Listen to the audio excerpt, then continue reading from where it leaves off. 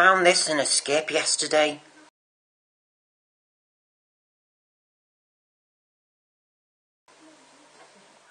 Let's see if we can get a focus in on the non-stick.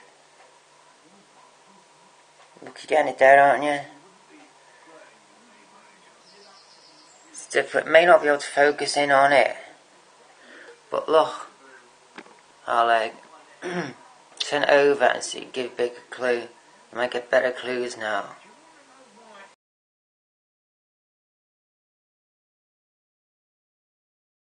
And in the centre has that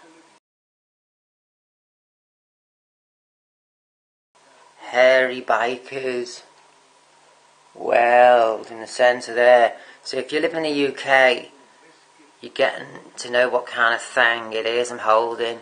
Hairy bikers. And I happened to walk down the road. I was just walking down the usual road to go to the shop, and there was a skip outside one of the houses, right?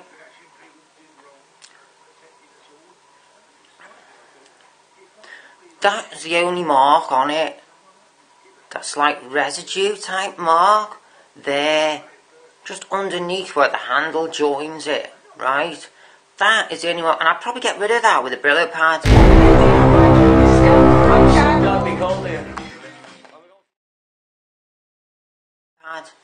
Right. But the point I'm making is, who throws away stuff like this? It was upside down like this. It was upside down. Right. It was like that. How am I going to describe this now? Right. Say my surface there is a skip, right? It was like that in the skip, with the handle sticking up. It was just like, it was upside down, so the beautiful in contact with all the crap in the skip, and I was actually drawn to it. And maybe because it's midsummer and because the sun was reflecting off that my eye was drawn to the skip, to the item itself. I was just suddenly like, hey, what's that? I suddenly saw it, right? And I immediately picked it up because I could tell by looking at the base there that it was a quality frying pan. And you know, I am after, this one thing for my kitchen I'm after as well is a new frying pan. They're hard to find, aren't they, ones with nice non-stick surfaces? They're hard to find now. See, I just wanted to see close up the fact that there was no dints or dents on it, scratches. See there, now the glisten, see, that is what I found. It was that side down in the skip against all the rubbish. And it was all bricks and concrete, as if a house was getting gutted. Right, the pan I've been using, right, the pan I'm using today, I'm still using it today, is this thing, right? This I bought when I had my first flat when I got my first flat when I was in 1991.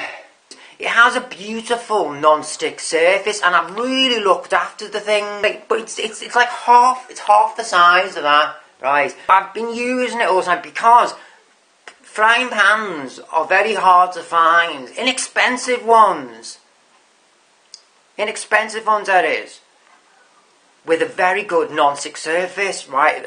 And let's face it, right? If a frying pan hasn't got a very good non-stick surface, right, they're rubbish, aren't they? They're unusable, aren't they?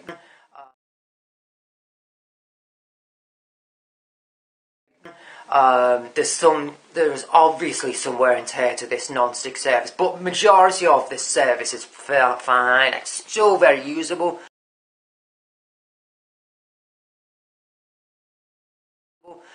But because I'm getting the odd imperfection to the non-stick surface, right? Because I'm getting the odd imperfection on it, of late I've been thinking, right, I would love to have a new frying pan.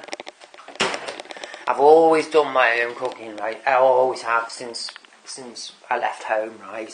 Since I left my parents' house, I've always done my own cooking. I've always had to buy things like this all my life. And I found this yesterday, upside down like that, in a skip. Isn't it mad, eh? Isn't it mad?